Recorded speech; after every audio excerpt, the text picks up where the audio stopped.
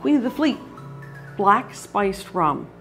I was thinking about this Black Spiced Rum for some time, and then Dennis LC wanted to do a promotion for the Blue Nose 100th celebration.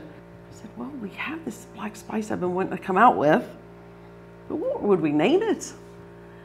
So across the road, you know, we're right here on Lower Water Street. Across the road is the Maritime Museum of the Atlantic. So I just threw it in their ball court, and they gave me a whole list of names that the Blue Nose was known for. And of course she was known as Queen of the Fleet because she won all the races. This is so good. I hope you'll try it. It sits right next to that cranking one. It's gonna be cranky because the Queen's in town. Give her a try. You'll be hooked. Some good. Queen of the Fleet, Black Spiced. Dun, dun, dun, dun, dun, dun, dun, dun, dun, dun, dun. Or is that the graduation song, or is that the Queen song?